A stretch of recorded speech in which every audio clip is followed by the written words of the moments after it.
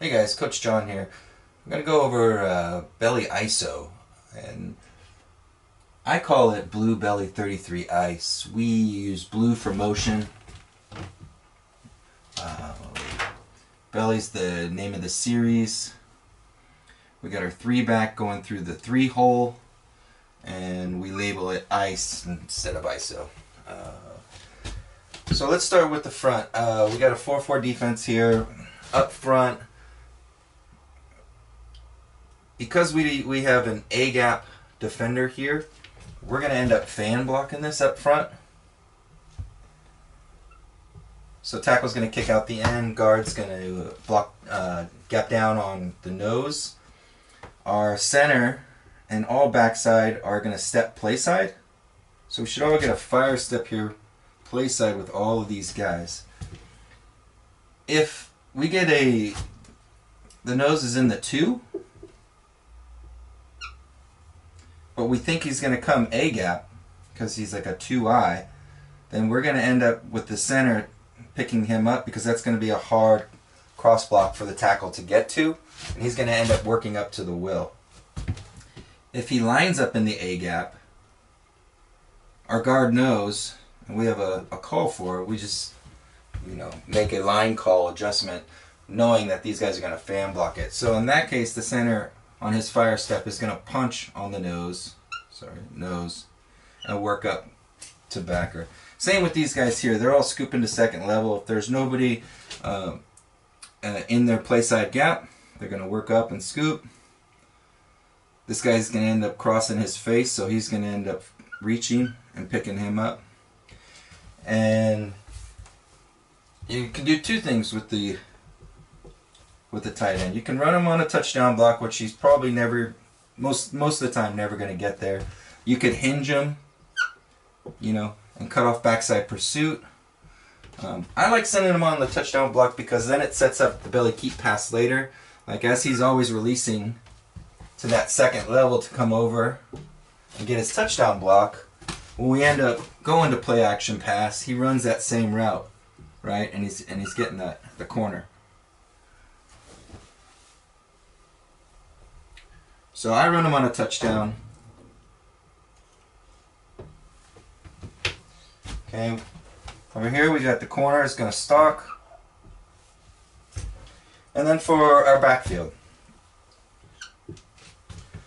So we're going to get a lead block, and a lot of times what I had trouble with here was that our 2 would end up taking an outside path and kicking him, and then we'd get tackled by the will. So, key coaching points there. Make sure we get the inside defender with this 2-back, which gives us a lane out here with the 3. Okay. Our 3-back is going to take a step to his left, straight up through the hole. He's going to look, after he clears the tunnel, to look to get outside, but if the cross touchdown block does get there and cross his path, then he's going to come up underneath it. Our quarterback is going to reverse pivot, and he should end up about 45 degrees from where he started. So he's going to take with his left foot a reverse pivot at 45 degrees, about half a yard. And on the second step, he should be completely concealed. The ball should be in his belly on the second step, completely concealed.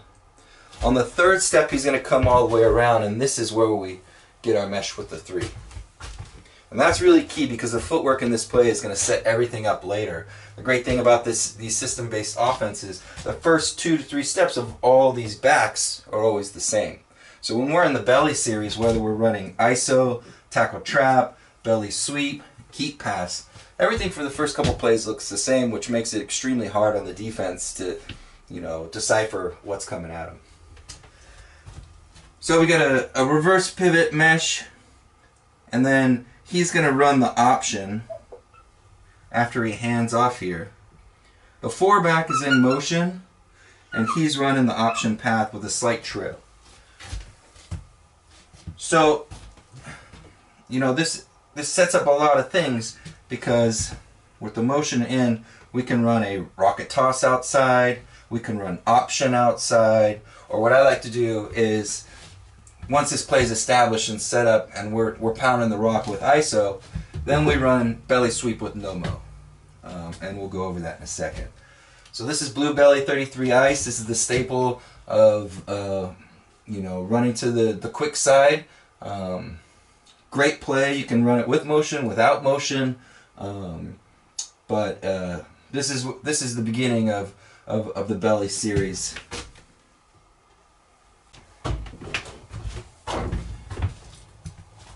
So here's an example of if we had to run this against an odd front here. I got a nose, 2 3s, and the ends out wide and contained. So here we are going to cross block it, right? We're going to be down blocking, gap down backer with the tackle here. He's going to let the tackle go first, and he's going to kick out the end. And then our 2-back now has a straight shot to the will, a better angle on the will. We're still fire stepping with all of our backside. We got a nose on, so he's going to pick up the nose. He's going to scoop, scoop, scoop, or excuse me, sorry, touchdown block.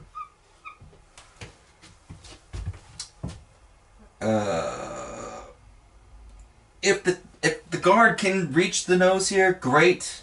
Usually what I like to have my center do here is post on the nose, right? And then we're going to feel the double from the guard as he reaches, and then we're going to slide to the mic, right? Just basic double team work here. Make sure that this guy doesn't penetrate. If the mic is making the tackle, that's okay, right? What's going to happen is, as the play caller, as the offensive coordinator, I want to know who's making the tackle. So if I see that the mic starts making the tackle because he's crashing hard and we're not getting there, well, the next play in the series is going to be tackle trap, and I'm going to run right to where he's at. So once you start to see those tendencies, just like if we were in the 4-4, right, and the will's out here, and he's crashing, he's making the tackle, well, then he's not respecting option. He's not respecting belly sweep. He's not respecting rocket outside. So you can see it just sets up the next. So whatever they do, it tells me what I'm gonna run next. I don't have to be a genius. I just have to watch the defense, see who's making the play, and call the next play in the series. So Blue Belly 33 ice against an odd front.